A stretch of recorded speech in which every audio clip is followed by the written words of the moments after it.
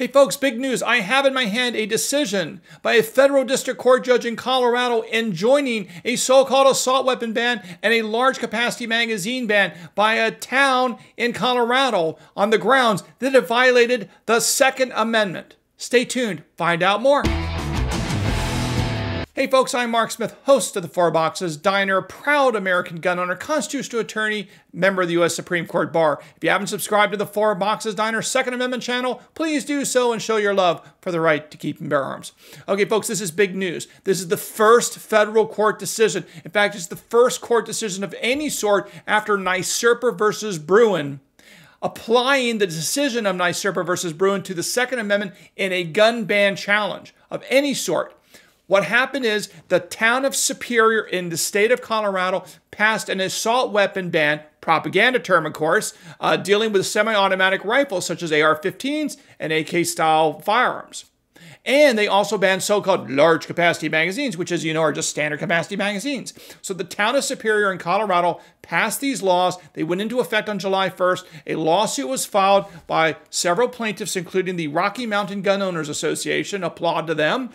They sued, they asked the federal district court to enjoin it on the grounds that under the Bruen case, these firearms that were being banned as well as the magazines these bans were unconstitutional under the Second Amendment. And Judge Raymond Moore, a federal district court judge appointed by, ready for this folks, Barack Obama.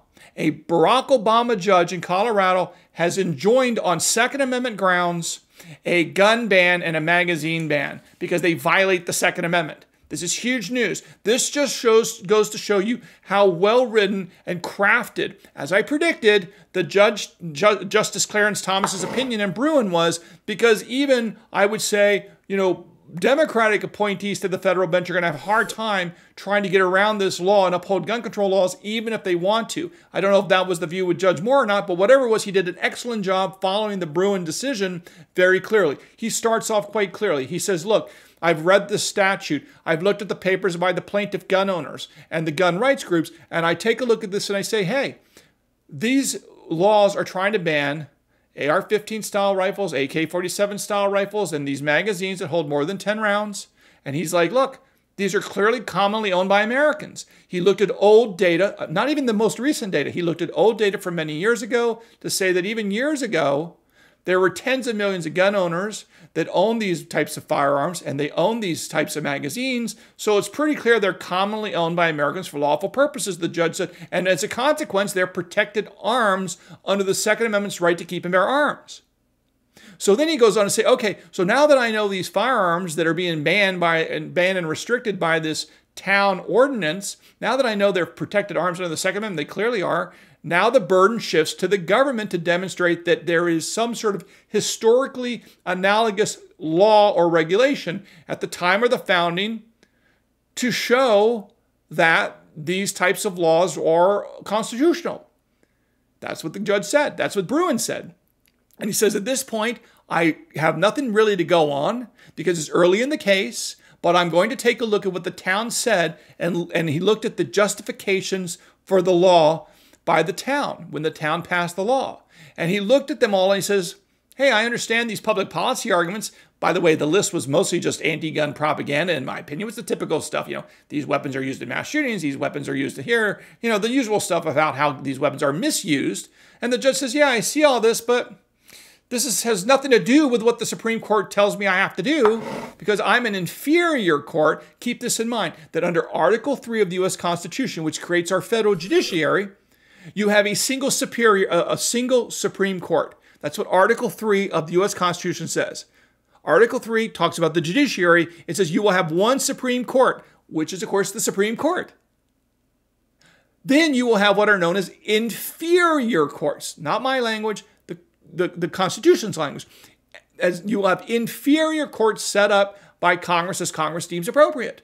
Well, a district court judge and courts of appeals are below the Supreme Court. Thus, they're inferior to the Supreme Court. And that means that they have to follow the superior court, which is the Supreme Court itself.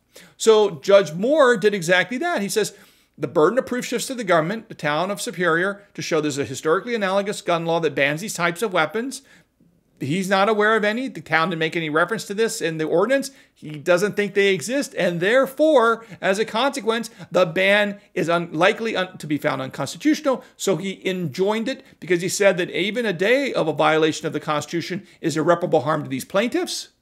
And the government has no justification, nor does the government have any desire, according to Judge Moore, in upholding or enforcing an unconstitutional law, which these gun bans and magazine bans clearly are, as Judge Moore saw it by applying the Bruen case to the facts of this. So again, I think this is hugely great news for us because it demonstrates that the way the Supreme Court wrote the Bruen case is very favorable to gun rights plaintiffs, very favorable to gun owners, very favorable to a broad interpretation of the second one, which I think is appropriate. And it shows that it's going to be much more difficult for anti-gun judges, and I'm not suggesting that Judge Moore is, by the way, but it's going to be very difficult for anti-gun judges to try to wiggle around any of the language of the Bruen case and uphold gun control laws. I think it's going to be extremely difficult. So I think this decision in this case out of Colorado is the start of what I expect to be a long and wonderful series of victories for the Second Amendment and for gun owners and for firearms rights in the United States. Okay, well, I hope you learned something here today at the Four Boxes Diner. If you haven't subscribed, please do so, and we'll see you again soon here at the Four Boxes Diner. Orders up. Table 2A.